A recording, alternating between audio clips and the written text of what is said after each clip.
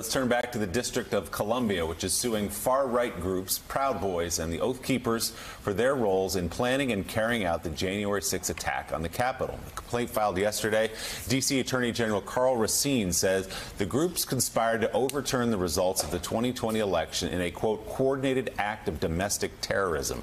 Joining us now is the Attorney General of the District of Columbia, Karl Racine. Mr. Racine, thank you for being with us this morning. So lay out a little bit what you say in this lawsuit and what charges may be brought up here. Sure. A lot of work went into the lawsuit. I want to thank my partners first, the Anti-Defamation League and States United, for helping us really put all the facts together. Here's what we allege. We allege that the Proud Boys, the Oath Keepers, and over 30 individuals planned, organized, and participated in domestic terrorism at the United States Capitol. That harm injured the District of Columbia, injured District of Columbia police officers who absolutely repelled the attack on the Capitol. We're seeking restitution, financial penalties, and our goal is to put these folks out of business.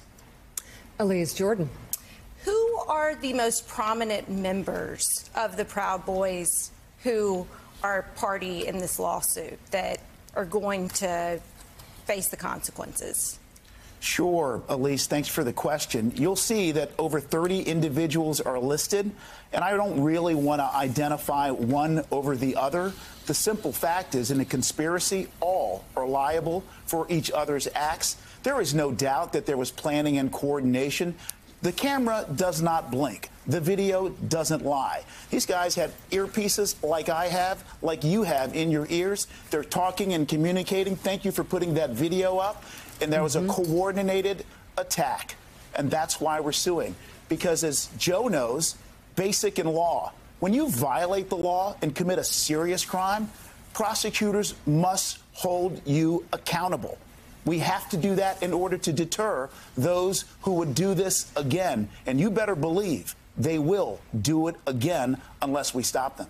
Here, here. John Heilman. Yeah, Mr. Attorney General, you just got to the question that I wanted to ask about, which is how is that, a lawsuit like this is partly about accountability, but also partly about deterrence. And I want you to talk a little bit about that and whether you think that in the process of doing the kind of investigative work you've done, you've both identified networks that are still in place and that pose a threat to the future, and whether by taking this action you might have the effect of not just deterring those things in the future, but potentially having some kind of effect on breaking up some of those networks, or at least being able to identify them in a way that other law enforcement will be able to keep an eye on them in the future. I think that is an exceptional question, and there is no doubt through a civil process that we'll be able to get a lot of discovery, find out who is who and who knows who and who is funding who. And there's reporting today, and I think it's from your outlet, that makes clear that both the Proud Boys and Oath Keepers are moving on to other issues, including what? Trying to influence school boards. They're playing the race game. They're playing the hate game. They're playing politics in order to try to divide Americans away from what unites us. Unfortunately, we live in a world where it's easy to divide. We had a president-in-chief who was the divider-in-chief.